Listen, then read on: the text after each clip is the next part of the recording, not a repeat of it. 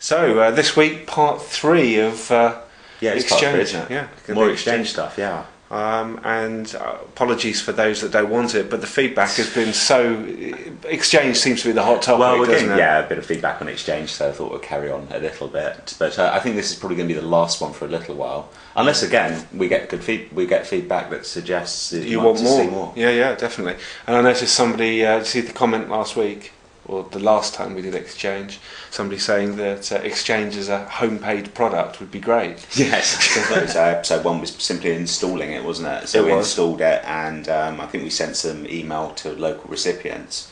The next step was getting internet email. So last Exchange episode, we set up dynamic DNS services, and we got our Exchange server to be able to send out internet email and also receive internet email, which, not very useful unless you want a horrible internet email address. But you can hide that. You can CNAME record that to a name you've bought, and I'm sure you guys can work out how to do that. But the whole purpose of that really is so you can build a test lab, and you can play around in your test lab, and if you break it doesn't matter. No. Okay, that's the idea. So what we're going to have a look at... and it all worked so seamlessly. It all worked, so yeah, amazingly well. But one thing we did do is we only had the one Exchange server, and that was sending and receiving internet email, which is sort of against Microsoft recommendations. We made a few jokes on that one, and we said, so we want to buy some of all their products. But, there is a reason, and the reason is I don't want people from the internet accessing the same machine that hosts all these important emails on. It's as simple as that. I don't really want that. I don't like that happening. Now, there are different roles, but in theory, what you could do is, if there's some kind of issue with SMTP, well, someone could just flood your SMTP server, fill up the disk space, you'd lose your mailboxes, you lost everything. Yeah. So what we're going to have a look at in this episode is implementing the Edge Transport role. I'm not going to make the joke. No, I'm not making any jokes about that. So I'm sure that will come later. So with Exchange server, we've got a single Exchange server, and we haven't made any changes to it. This is exactly what you saw in the last episode. So I just want to click on send connectors, and that was a send connector that we created last time. So I'm going to actually remove that. It's a beautiful resolution. It is a nice res, isn't it? Almost high def like. Yeah. Okay. The other thing I did, I think. No, I can't remember now.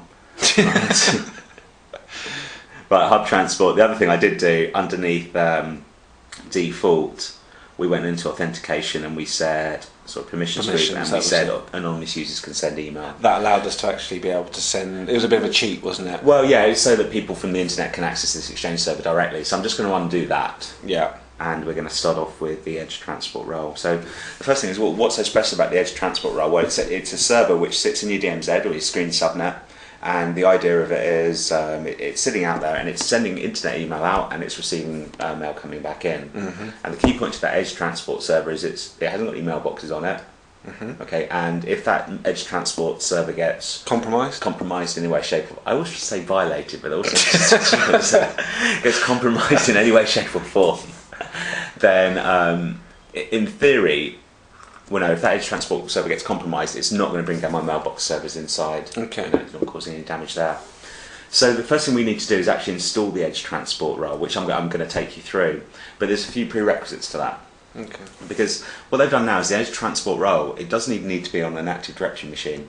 It can be on a workgroup server. Right. And when I say it can be, it's actually meant to be. Okay. It should be. It should be. It should be on a standalone machine or not a member of your production domain. You might have a little domain running in your DMZ. Mm-hmm. And the reason for that is, again, if that becomes compromised, people haven't got access to Active Directory. Oh, of course, because they could learn an awful lot from that. Exactly, yeah. So we've got our internal Exchange server, and that's going to send send messages to the Edge Transport. That's the one that's exposed, and the Edge Transport sends internet mail out and receives it coming back in. Okay. But it's not going to receive any information. It's not going to be part of Active Directory. And this should start you thinking, well, hang on a second. If it's not part of Active Directory, it's not going to have access to any of this configuration. But it must just store a copy of what's pertinent. Exactly. And that's exactly what it does do. So let's follow along that line for a little bit. So all this configuration, like the Edge Transport, accepted domains, if you think about it, that's all the things that the Edge Transport needs to know about.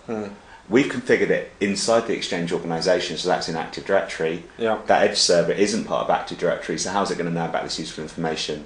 And the answer is pretty much what you said, Nick. It does maintain a copy, and it does that through something called Adam. Okay, what's that Now, mean? Adam is Active Directory application mode.